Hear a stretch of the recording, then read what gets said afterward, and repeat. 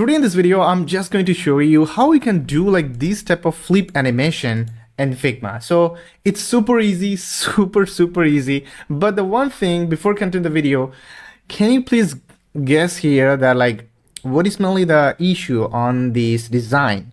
I know definitely have an issue on this design. Just let me know in the comment section, or if you are just watching from Udemy, just like go to our group and just like take this screenshot and post it. Just post that like what is mainly the issue you get to see on this, this screen.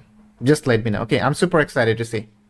Okay, so to do the prototype, we just need to start it from here. You already have this file, it's already ready. So we need to check the practice file and it's have a 12th number. Anyway, so you just need to, what do you do? Just click on design and let's simply select both of these, two of these, and just simply click on the center on this here and also make it center. Then these two will be an a center, and now just make them an a component from the top. So as you can see now it's component one, I make it.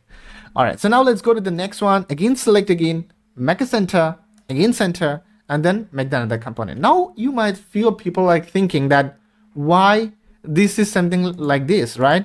It's something like why it's front and why it's back, why it's not front again.